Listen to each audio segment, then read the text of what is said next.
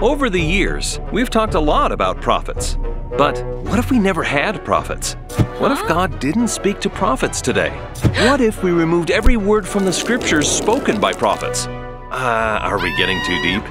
Well, the truth is, the words of the prophets throughout the millennia influence everyone on earth today, whether or not they believe.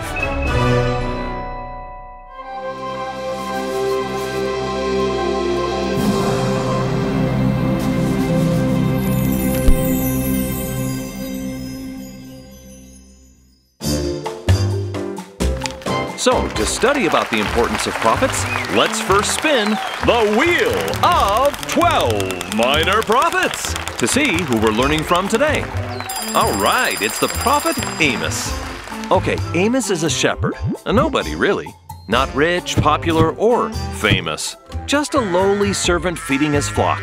But as we've learned previously, a shepherd warns and saves his sheep from danger, just as a prophet uses those same skills to warn and save people from danger. Now, Amos, living on the northern border of Judah, preaches from 760 to 750 BC, about the same time as Isaiah, and warns Israel and all the surrounding kingdoms, repent or face destruction. He starts by giving specific warnings to different cities about what lies in their future if they don't change. Okay, our first contestant today is Tyre. Okay, Tyre, in our first briefcase, we have fire that will destroy all your palaces. And in the second, we have salvation by turning to God. Which will it be? Man, this is a tough one. I guess it'll have to be fire. Seriously? Yeah, it's too much work to turn to God. And you think fire is the better choice?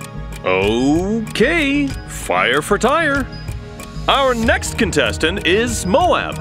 Okay, Moab, here is your question. Would you rather A, turn to the Lord, or B, perish by fire and tumult? You have 30 seconds. Time starts now. Oh, boy. Can I use my phone call? Do you need to? This one seems pretty obvious, right? Yeah, you're right.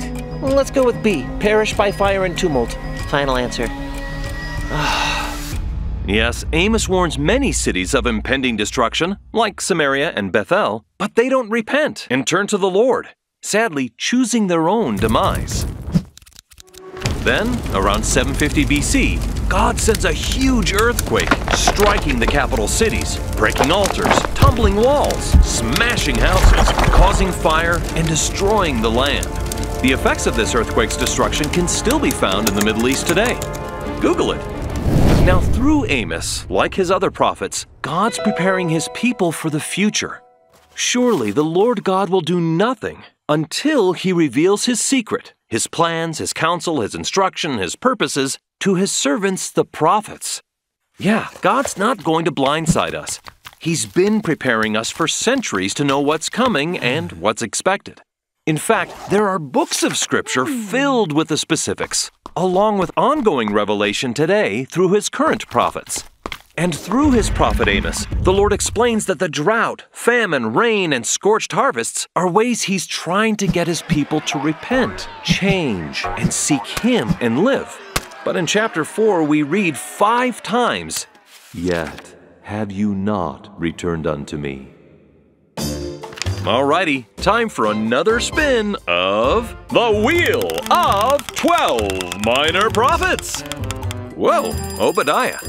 Now, we don't know much about him because his book is only 1 chapter long, but his name literally means servant of Jehovah.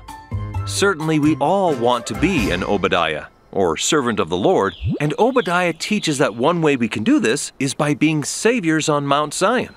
But what does that mean? President Hinckley taught that as we engage in temple work for others, we literally, yes, literally become saviors on Mount Zion. Meaning that just as our Savior gave his life as a sacrifice for all men, even so we, in a small measure, become as saviors to those on the other side. Now, as we've seen over and over again in the Old Testament, prophets are men called by God, and their job is really, really hard. They travel a very lonely road with the weight of the world on their shoulders, and often their counsel is super unpopular. That's why we should all be super grateful for prophets, because the light and knowledge we receive from God through them can save us from danger and uncertainty. Yes, without prophets, we'd be completely unaware of God's wonderful plans for us. But there's no need to float along without a clue as to our purpose, because God has called prophets, past and present, that can help us navigate to safety.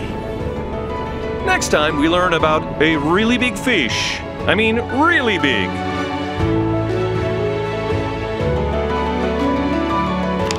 It takes a lot to make these videos, so to keep Line Upon Line free for everyone, consider donating. The link's in the description below.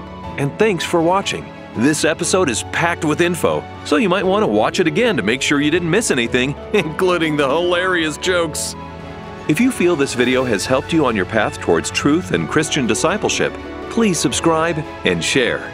Most importantly, go read the scriptures for yourself.